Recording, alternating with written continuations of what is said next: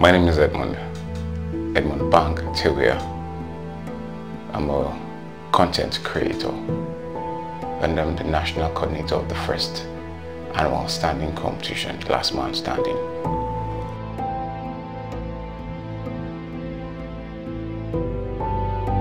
In 2014, I got an idea to gather people together to stand in an open space, literally, come rain, come shine, all day, all night, until the toughest and the most resilient of them all emerge as the last man standing.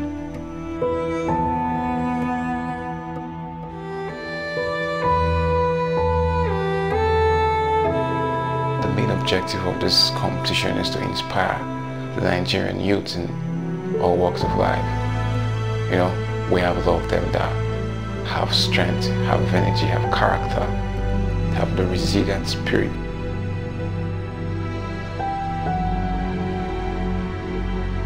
This competition is the right platform for you to express this strength, this character, this courage, this resilience that you have. You know what I'm saying? So basically, contestants are going to stand for as long as it takes. You can walk around, you can dance, but you cannot sit or squat. The moment you sit or squat, you're disqualified. I'll stand like 2 days because of that motto. I'll go stand.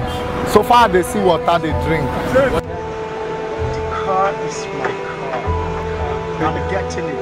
Nobody can take it from me. For everyone participating, we'll get something. Right?